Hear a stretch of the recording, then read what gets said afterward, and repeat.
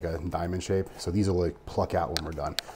So now we're gonna actually make the stuff to put into the garlic bread. So we're gonna use a cup and a half of mozzarella cheese, a little bit of Parmesan, okay? And then we're gonna go ahead and take some pepper, black pepper, and kind of sprinkle it in there like so.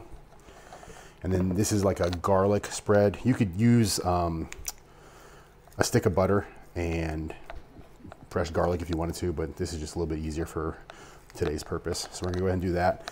And as you notice, I got the gloves on, so we're gonna go and smush it up, get it real nice and mixed like so. We're gonna go ahead and take the bread, bring it back. And we are actually going to open these cracks up, and we're gonna kind of shove this in between the cracks. So you want to get it in all those nice and even as possible, I should say. And it's kind of gonna spread the bread out.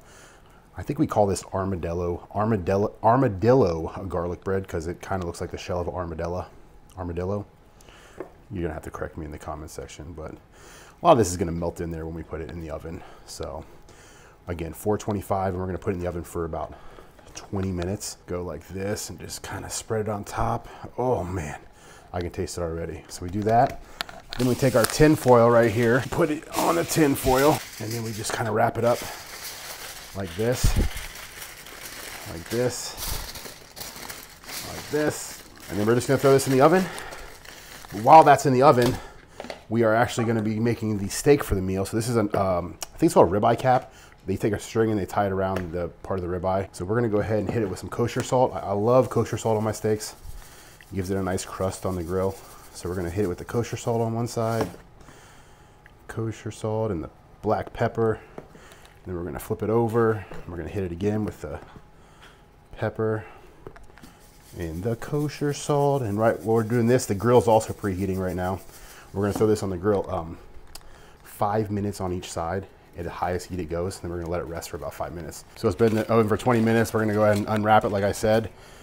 And what this is gonna do now, when we put it back in the oven for 17 minutes, it's gonna actually crisp this all up. So it's done, the bread's done. Let's go ahead and cut this steak open real quick and just show you what it looks like inside, because I know everybody wants to see how perfectly cooked this is. Look at that, perfect. That's like a medium rare, and we're gonna dive into that in a second.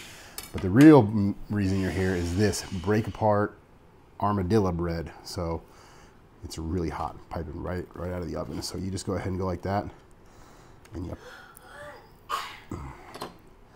We're gonna have to go and use the fork because it's still too hot to just pull apart. Oh, and then we go ahead and just give that a nice little worth it. Oh my God.